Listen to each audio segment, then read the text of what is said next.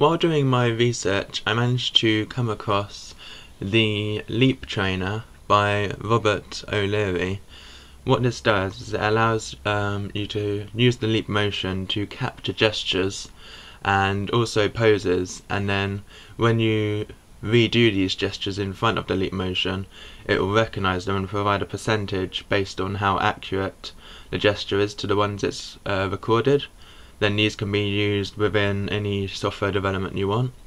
Thankfully, he's actually made the software and all the code available on GitHub, so you can go to his GitHub page, Rob O'Leary, and then from here you can just download the entire zip file, as I have done here in my Finder.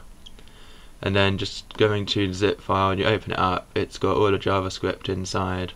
And then if I just launch the HTML, you can see here that it's got quite a nice interface going on there. You put your hand over, it can recognise your 4 fingers and your thumb and the palm there, and then just moving it around, there's no kind of blur or anything. It recognises all the digits really well. The movement's a little bit iffy, but I think if you hold it closer to the leap motion, it seems to be a bit more accurate. So you just go to the top left here, and you can type in the gesture name you want to create. Also, you've got options down the side where you can change things like frame rate, the maximum gesture velocity and pose velocity, just so that it can pick up the gestures that you want to perform a bit more accurately. I'm not going to explore that for now. I'm just going to look at the basic create a gesture function. So if I do I'll do a palm first, so just do the number 5 and create a gesture.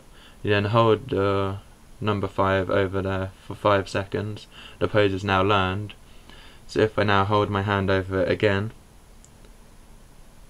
for a number of seconds, it's recognised that gesture and said it's a 98% match. So if I now create a different gesture, if I do maybe the number 1 instead, hopefully I've got just one finger there now. Okay, so it's just learned the number 1. So if I do number 1, 96%, number 5, 98%. So then, in addition to poses, you can also do gestures, so that recognises the difference between speeds when you're moving your hand. So if there's a sudden movement, it realises that a gesture is being performed, and then it stops recording the gesture as the speed slows down. So if I try maybe like a swipe or something like that,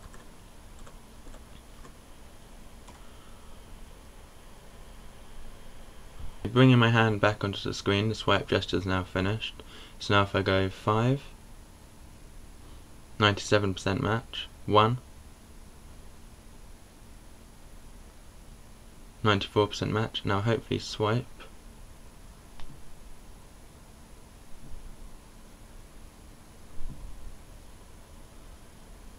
Seems to find this a little harder to recognise. Ah, there we go, 65% match.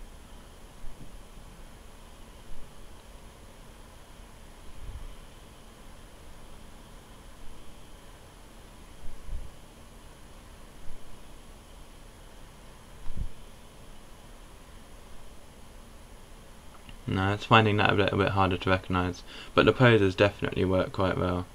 They're definitely a lot more accurate, so I imagine for things like the letters, for example, in my sign language, it should prove quite useful.